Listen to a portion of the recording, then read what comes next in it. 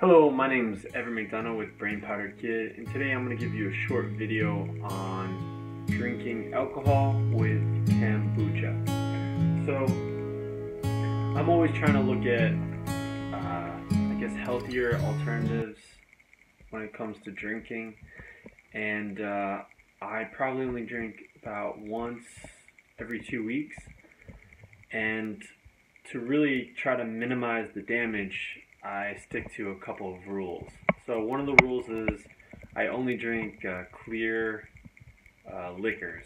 So I usually only drink vodka, and that vodka is usually like a gluten-free version, or something like Tito's, or basically the non-wheat derived vodkas, or they're distilled in such a way that there's no presence of gluten or any type of, I mean, there shouldn't be in general, because it's supposed to be,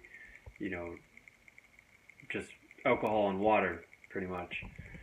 But anyway, so I'll stick to some clear liquors, but besides that I need to mix it with something. A lot of people like to mix it with diet sodas or juices or something like that, but a couple issues with that. A lot of those have a lot of sugar, or if they're not sugar, they're using some type of sugar substitute that can wreak havoc on your body in other ways. Not so much the cancer, but inflaming your stomach lining and other things like that.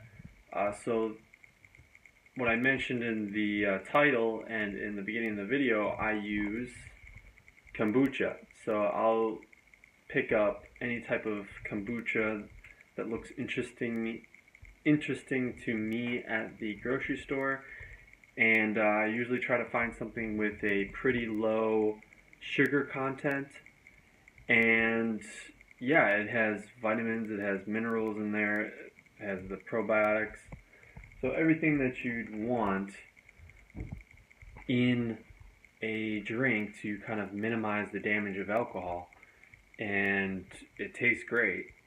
So give it a try. Again, it's kombucha and vodka, or kombucha and a clear liquor of your choice. Give it a try and let me know what you think about it in the comments down below. Take care.